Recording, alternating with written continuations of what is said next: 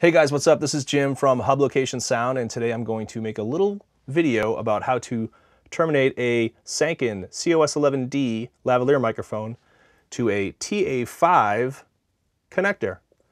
So the story with this mic is I was using it the other day on a shoot, and it was starting to get some really nasty noises, intermittent type noises, and I'm pretty sure it was coming from the connector. As far as when I would touch it, it would change and kind of get a little gnarly. So I'm going to take this off and we're going to replace it with a brand new Switchcraft TA5. I highly recommend the Switchcraft ones. Other companies make them like Remote Audio, and you can get them from like redco.com. I think those are just like no-name ones. The only thing I would say is look out for eBay ones, like those super cheap, like 10 for 10 bucks or 10 for 20 bucks. They're junk. They will like just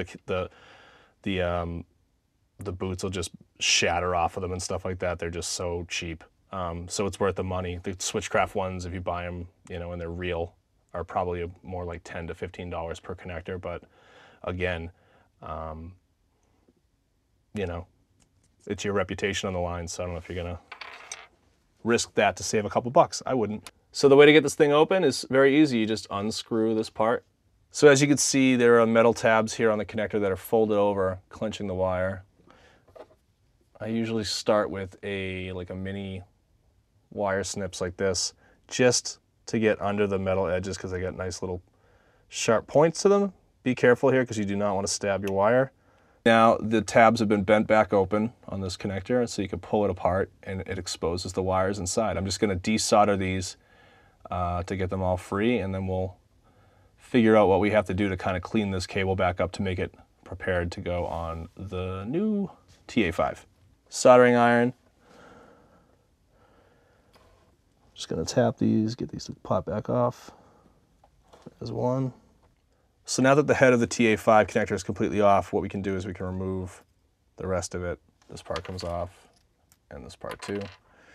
So these don't look terrible, but I think I'm gonna cut these from scratch just to make them nice and clean. All right, so now I'm gonna restrip this. Yeah, 14 seems to bite it pretty well.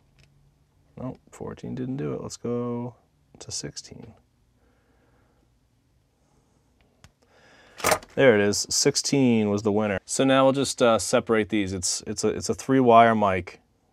So you have a shield, which is this really kind of delicate, hairy, almost fibery silver wire, and then somewhere in this mess, in the inside, bound up by this fabric and stuff, this insulation, is a black wire and a white wire. The white wire is your audio wire. The black wire is your bias wire. The reason I wanted to make this video was because I've wired a handful of these and repaired a few of these over the years, and they're always super tough to do. Like, they're really a nightmare. And I was hoping that somebody else had made a video to show me how to like professionally do this, if there was a professional way to do it. And there really isn't a video that exists. And so I'm attempting to make a video, and I hope that this is helpful, and I hope you guys don't think it's too wordy or too diced up, but this is my first like tutorial video ever. And I don't know, expectations should be quite low. But I do have experience wiring stuff and building electronics, and so I'm not just some guy. I'm like slightly more than just some guy on the internet, okay? And if you do this yourself, disclaimer is I'm not responsible for how it comes out. I really want to just get all this silver, furry, hairy wire here. This is our shield, and just kind of bind it into, kind of roll it in your fingers. And then what we're going to do is we're going to tin this with some solder. So the next phase is the shield's been tinned. So it's becoming clear why maybe no one's made a video about terminating one of these, is because they're a fucking nightmare. Yeah, to put it nicely. They don't, I tinned my black and my white, and by the time I got done tinning the black wire, the white wire had pretty much just fallen off. I remember hearing some guy say that he literally just burns. Like, they don't even try to strip, they just melt solder against it and it just melts away what they need and kind of all in one tins it. So let's see if that happens here. Just holding it on the white. Oh my God, maybe that did it. Yeah, oh my God, I think I figured it out. So I hope this helps you guys too.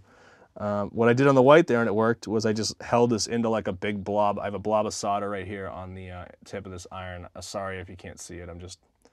Camera's in autofocus, but I'm just gonna essentially try to melt away up until about there some of this plastic and probably some of the insulation that's in there as well. So that looks more like it, and they look kind of tinned. So I think I'm gonna go with that. All right, so first thing to do is to put the back of the connector on the cable. This is the thing that, you know, no matter how many times you do wiring, you'll forget and kick yourself later when you get your whole thing soldered on perfectly and then you go, oh my God, the back's not on. I have to undo everything. So we'll get that out of the way. So that goes on. Disconnect these for a second. We'll pop these through to make it easy. And then what you can do is you can just pop this around the wire here and fit it back on into the grooves like that. And we'll tuck that down in there for now, just to get it out of the way.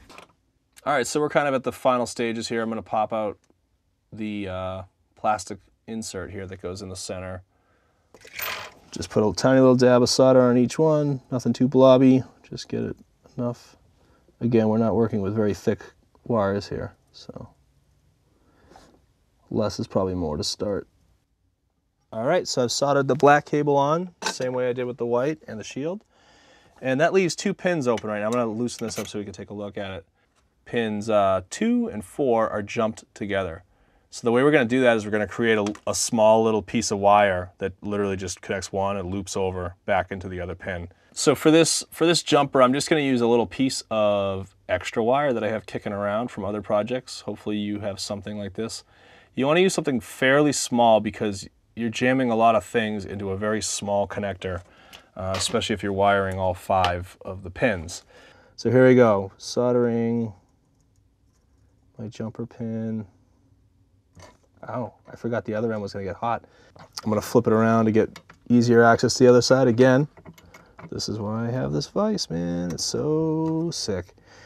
So then I'm gonna kind of just tip it in the direction I need to go in, which is sort of under these other wires. And kind of lay it where it's going to land, and hopefully it'll stay there, and do some left-handed soldering, which is always super fun. And there you have it. Let's get this thing out.